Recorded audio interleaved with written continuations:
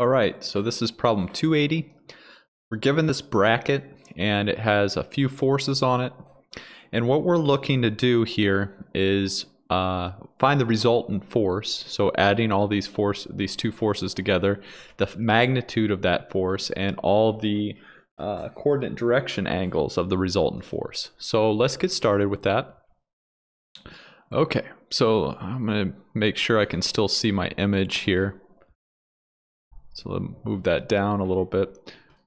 All right, about right there. Okay, so let's make sure you can see that too. Something like that. Okay, let's get started here.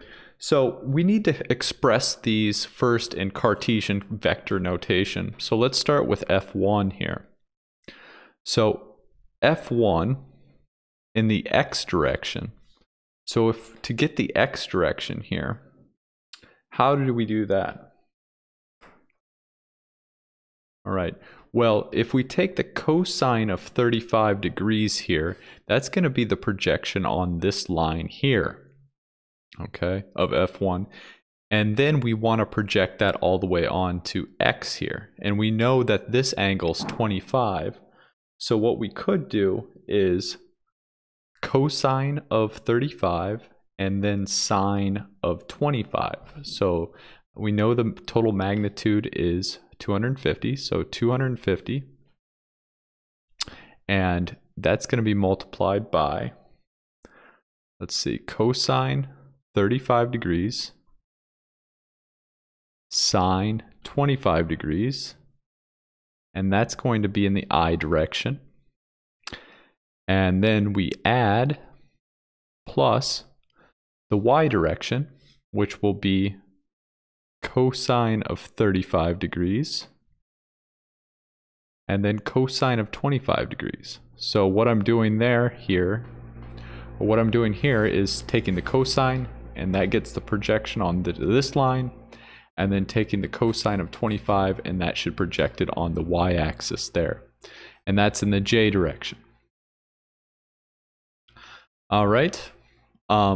And then lastly, we need to do the z direction. All right, so how do we do that? Well, we know that it's 35 here, but it's going to be downwards in the z direction if it's pointed upwards here. So we just have negative sine of 35 degrees in the k direction. All right, so this is the x, this is the y, and then this is the z. If we want to simplify that, we have, let's see, 86.55i, and then 185.6 j, and then negative 143.39 k. So that's that vector. And then F2, then we will do the same sort of thing. So F2, we know the magnitude is 400. So in the x direction, all right, so x is out here. We will do, and we have the direction for that. We have that angle as 120 degrees. So that's just cosine 120 degrees in the I direction. And then we have, in the y direction, we have that which is cosine of 45 degrees, cosine 45 degrees in the j direction. And then lastly, in the z direction, we have 60 degrees. So that's plus cosine 60 degrees in the k direction.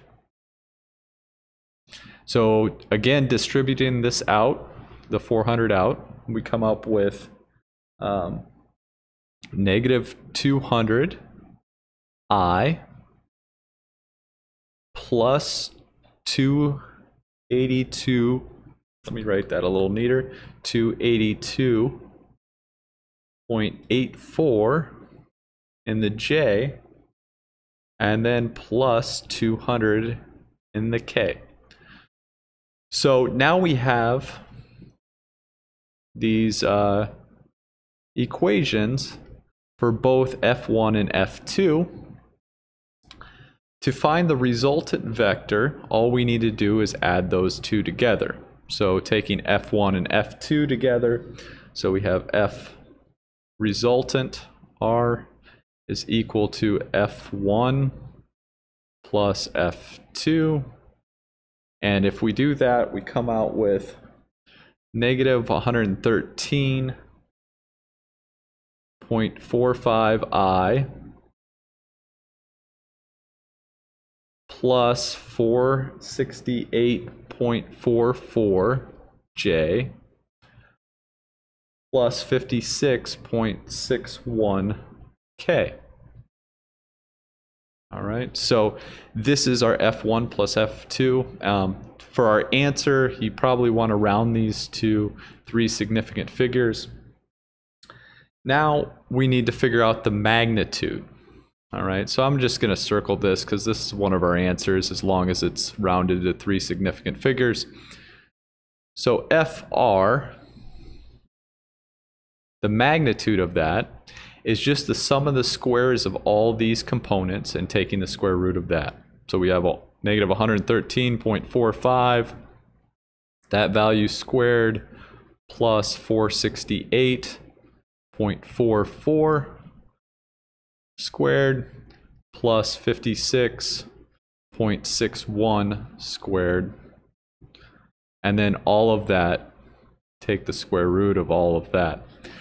And our total magnitude then comes out to roughly 485 newtons. So that is our magnitude. And lastly, maybe the most tricky part is the angles. All right, it wants the coordinate direction angles. So we have this vector, whatever direction it points. I'm not even going to guess, maybe something like here. And it wants the angles in between this vector and the x-axis, this vector and the y-axis, and this vector and the z-axis. And those are alpha, beta, and gamma respectively. So, all right, so to figure out alpha, we have cosine alpha. This is the direction cosine here. Cosine alpha, we would want that to be our FR in the x component divided by our magnitude FR here. So that's what that equals. And all we're doing here is if you have a triangle, right? And we're looking for this angle alpha, right? We know that cosine is adjacent over hypotenuse, right? So this is FRX here, and this is FR. I know this is a 3D problem, but this is pretty much what we're doing. So we have FRX, which is negative 113.45 divided by our magnitude, which is 485.3 if we leave the decimal places on it. And what that comes out to be is alpha comes out to be 104 degrees. So that is one of our direction, coordinate direction angles. Now we do the same thing for cosine beta, and that is just going to be FRY over the magnitude FR. So that is 468.44. 468.44 divided by 485.3. And then we divide that out, take the inverse cosine just like we did here. And beta comes out to be 15.1 degrees. And now I think you get the idea. The last one is cosine of gamma, and that's the resultant in the z direction divided by the magnitude. And doing this and then inverse cosine here, we have gamma is 83 0.3 degrees. So that is problem 280.